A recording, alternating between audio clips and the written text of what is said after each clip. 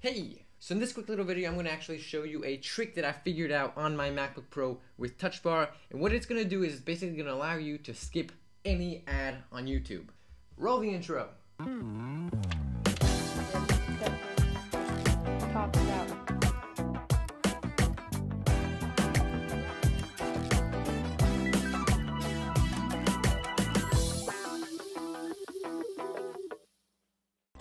Alright, so here is how you actually perform this trick. As you can see, this is a skippable ad, but this will also obviously work if it is not a skippable ad. So you have the little time bar down there, and all you're going to want to do is just drag it to the end, and you're set. The video will start playing.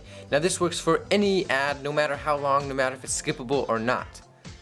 Alright, so here we go. As you can see, we have another one playing. All we're going to do is drag the bar all the way to the end, and as you can see, the video is playing. Alright, so let's go ahead and just do one more. I have another video pulled up here and it has an ad. Just take this bar right here, drag it across, and as you can see, the video is playing. So overall, this is a really cool, neat little trick. It'll save you a bunch of time when you watch videos on YouTube, and it works on just about every ad. Now sometimes it will freeze the video when it starts, but then all you have to do is drag this bar around a little bit and it will resume playing.